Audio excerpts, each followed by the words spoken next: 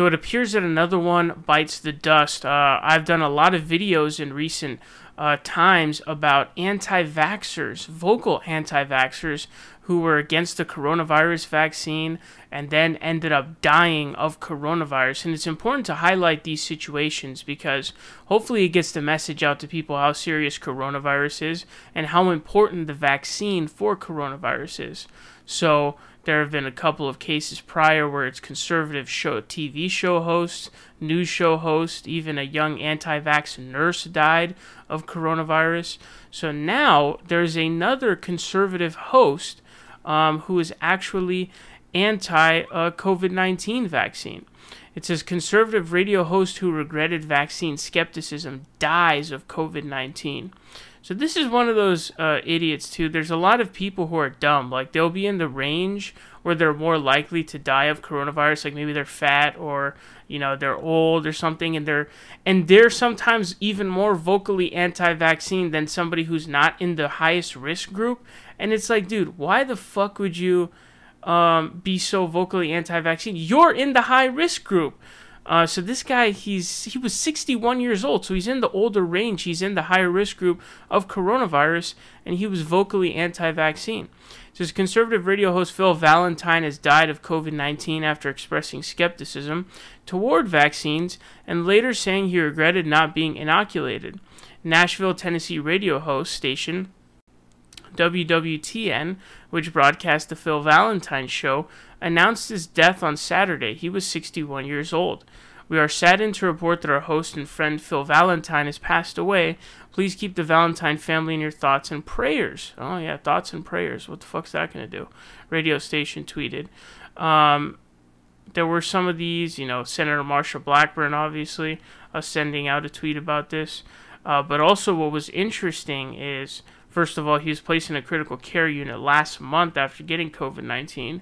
Says he had expressed skepticism toward the vaccine, though his family shot back at suggestions he was an anti-vaxxer. Phil would like for his listeners to know that while he's never been an anti-vaxxer, he regrets not being more vehemently pro-vaccine and looks forward to being able to more vigorously advocate that position as soon as he is back on the air, which we all hope will be soon. His family said at the time of his hospitalization. So his family's lying out of their ass. This is Phil Valentine's Facebook page, and you can see there's a post here. It says, if you watch nothing else this entire week, watch this. And it's a link to a video that says, massive, world-renowned doctor blows lid off of COVID vaccine. And so it's a full hour, 45-minute video. It's one doctor saying something. It was even flagged, false information checked by independent fact checkers on Facebook. And there was even another message. Has it occurred to any of the geniuses running the vaccine program that if you pay people to get the vaccine, i.e. Biden's free beer program, that people might get vaccinated several times for the free stuff and then die? So, again, more anti-vax stuff. But you can see he was pushing anti-vax comments here by posting a bullshit video of some bullshit doctor saying some bullshit about the COVID vaccine.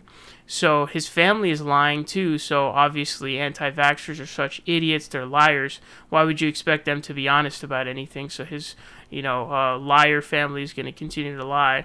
But there have been many cases of this that have happened, so take it seriously.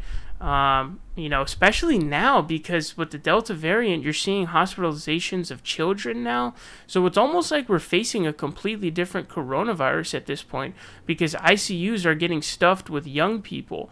And so when you have ICUs filled with young people, that's actually a sign that young and quote unquote young people, some of them, even over their 20s and such, are filling the ICUs. That's when you really know a disease like this is dangerous. So it's not a joke. Not getting coronavirus, the vaccine allows the virus to continue to mutate. So this needs to be stopped. And of course, there are many people who are doing this and suffering the same fate.